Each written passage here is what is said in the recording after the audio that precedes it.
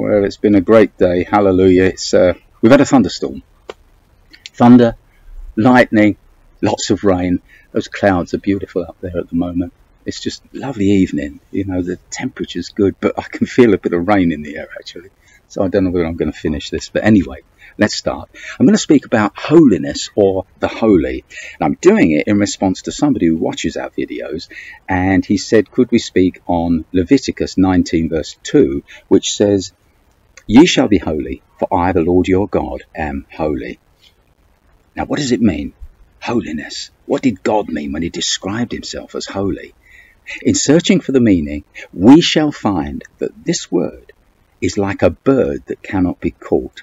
It eludes our grasp all the time. And that's the genius of the word. And that's the exciting thing about holiness. It's always, always, always beyond us. Hallelujah. When the angels cry holy, they are not giving a definition of God. They are proclaiming a mystery. In fact, the mystery of mysteries. Hallelujah. There's no word like it for putting intellectual pride in its place. It expresses an idea that calls for faith and trust, not intellectual expertise. Now, there is no better way to prepare for the coming encounter with God than to deepen our awareness of his holiness. The unbeliever will be compelled to seek the security of Jesus if he's wise, and the believer will be inspired to seek God all the more. There's something in us, you know, God put eternity into our hearts, and that eternity in our hearts seeks God for fulfillment of life, for a meaningful life, for satisfaction, for the reason we were put in this world in the first place is to seek and to find God. Hallelujah. Now, in trying to capture the holy, many great theologians have arrived at phrases such as sublime exaltedness and overpowering majesty. It's a pretty good description of holy. It's a good description and beautiful words. Another one, complete freedom from everything impure and unrighteous. Amen. God is pure and free from all unrighteousness, of course. And another one, the fullness of God's ethical qualities, his goodness, purity, and righteousness.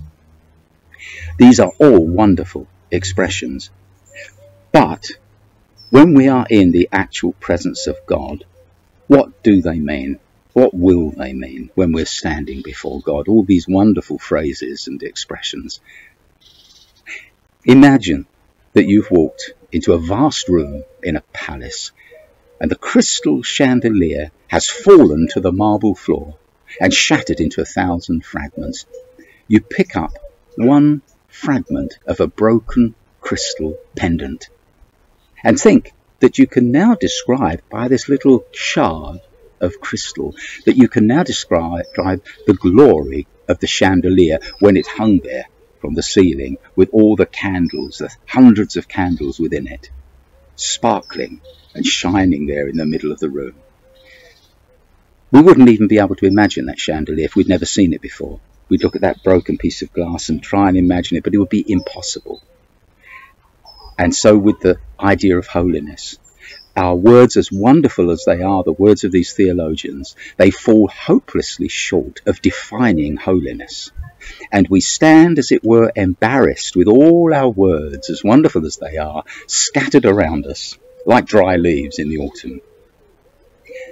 But there's laughter among the leaves.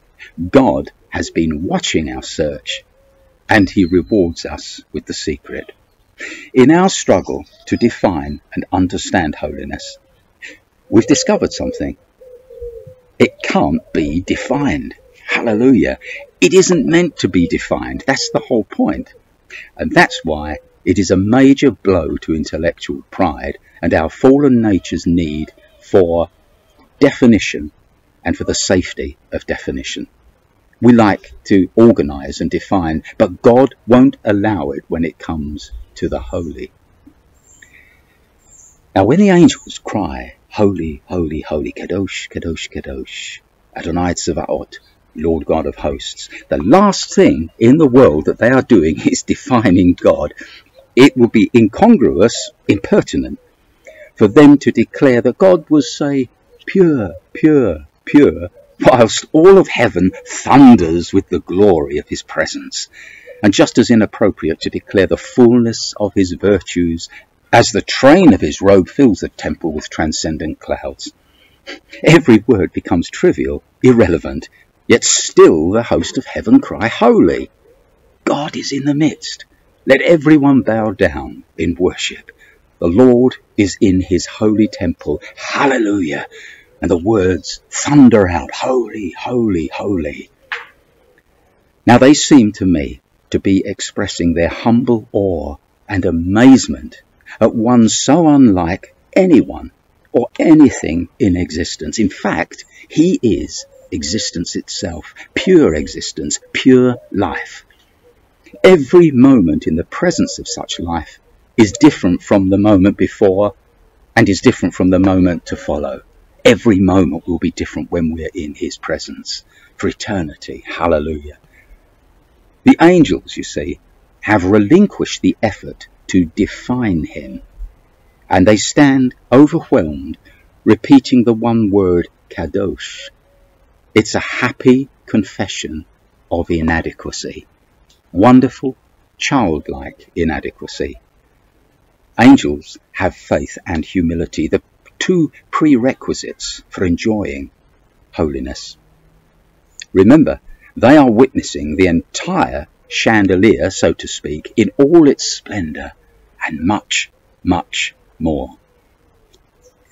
What we have to understand is that holy contains all of the familiar ideas that usually come to mind, such as pure and sacred, but the reality soars way beyond even the beginnings of our comprehension.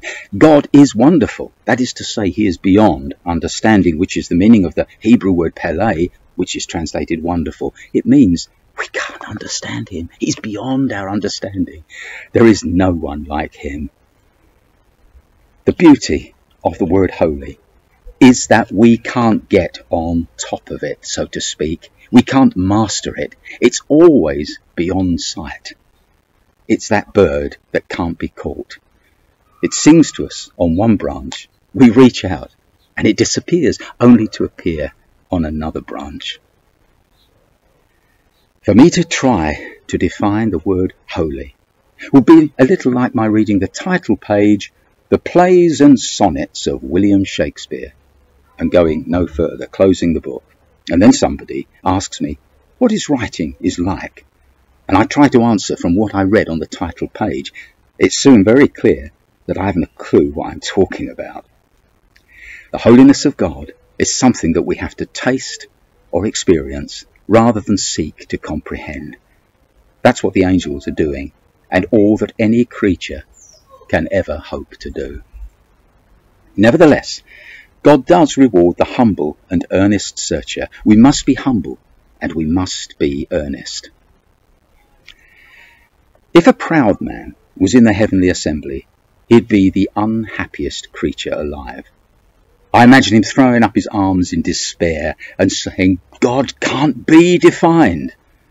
At the same time, the humble man has raised his arms in wonder and is saying, with totally different emphasis, God can't be defined. God can't be defined. Maybe he'd prefer the word holy. And that humble man may also be doing a jig, a dance, as he looks at what cannot be defined, and it fills his heart with joy. You see, one, the proud man, is frustrated and afraid. The other is full of wondering praise. His heart is open, but the proud man's heart is closed. And it's in the heart that we experience holiness, not in the mind, it's in the heart. It's why God says, open your hearts to me. Solomon pleased God because he prayed for a lev shomea, which means a listening heart. Do you see what's happening here? The proud man has great difficulty accepting the unknown, the radically new. He panics to fit everything into his system of thinking, to get it safely categorized. And when he can't, he dismisses it. But he can't dismiss holiness, so he has to dismiss himself. The proud and untrusting have can have a concept of holiness that never rises further than the banal and familiar descriptors of pure, righteous, sacred. But he remains earthbound in those descriptors, trapped in his own pride and lack of trust in God. That's why the proud soul is barren, because it moves in a closed and fearful circle.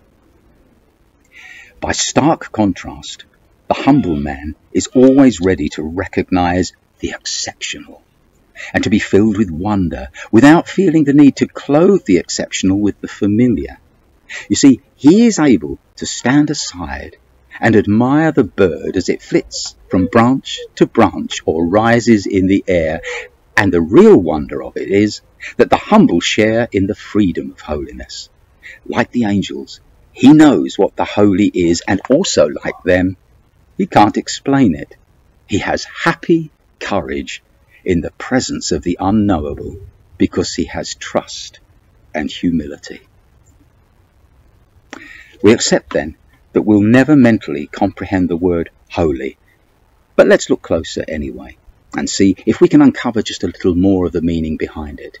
We must be humbly inquisitive, like children. What play brick, then, can we choose that closest resembles what the angels may mean when they cry, Kadosh, Kadosh, holy, holy? After a little thought, I suggest we use the brick with the word unique written on it. God is unique. By the way, I also like the word beyond. God's holiness, like a mountain, soars out of sight beyond. But the trouble is with beyond, it sounds a little bit too mystical. Unique should do nicely for the time being. Unique means, above all, that we have nothing with which to compare him, let alone a vocabulary sufficient to define him. I like this. We're on the right track. God is beyond all definition. That's what astounds the angels and fills them with adoring praise. And this word unique tells us why we are so dumbfounded. The unique has no prototype. It isn't part of a series. There is no form or category to which the idea can be attached. We are in the presence of something not only unknown, but unknowable.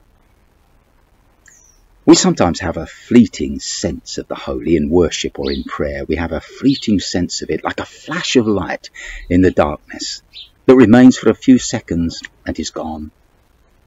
The secret to learn is how to maintain that awareness permanently, how to seal that experience in our hearts, and to live with that experience, living in the presence of the holy, the ineffable.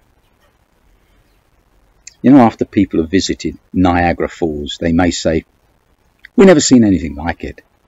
But it's still only water falling over a precipice. Sure, it's a lot of water and it's a high precipice, but both things are familiar. Niagara Falls isn't really unique. God's uniqueness is absolute, quantitatively and qualitatively. He is, if we may use the term, one-off.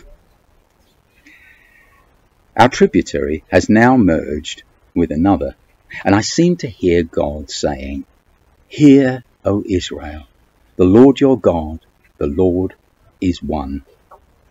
When the angels cry, "Holy," they are agreeing that he is one, that there is only one of him, but there is much more. They are declaring that he is unique, not just that there is only one of him, but that his oneness is unique. He is unique. We have nothing with which to compare him. They are in the presence of radical mystery, and they know it. This is when that proud man runs for the exit. He wants to be anywhere but here. The proud man, you know, won't need to be banned from heaven. He'll ban himself. He's threatened by the presence of the holy for obvious reasons. He craves the safety of definition. That's why people read their daily star forecast. They hope to define the future and be prepared for it. But nothing can prepare us for the holy except humility and trust. The holy contains the idea of beyond. beyond sight, beyond understanding, beyond imagination. What brings joy to the angels and to the humble fills the proud with horror. It is here that the humble come into their own. They know that within the mystery is a furnace of tender and undying love. Their future is in good hands.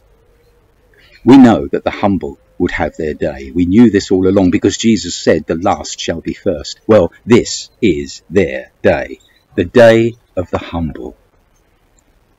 The humble person is in a position to note that the angels, although stunned by God's holiness, his uniqueness, his beyondness, have not fled the scene.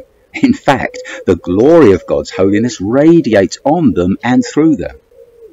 The angels must be the humblest of God's creatures. That one isn't. The angels must be the humblest of God's creatures, and this humility guides them to the very throne itself. Hallelujah. The seraphim are flames that are drawn inexorably back into the fire of God's holiness. In fact, seraph in Hebrew means flames. Excuse me. He's attacking me. Seraph means flame. That's a beautiful thing. And they seek to return to the intense furnace of God's love. That is when it dawns on the humble man that he is still there. He may pinch himself, as it were, that he hasn't been rebuked by God or by his own heart. In fact, he feels more than he has ever felt. Standing there at the foot of God's mountain of holiness that soars beyond, he feels that he's been sort of rearranged. Not that something has been added, but that what he already had and what he had gained throughout his life has been somehow reassembled. He's still him. In fact, he's more him than he's ever been. That's a paradox. Who can dwell with the consuming fire? The humble can.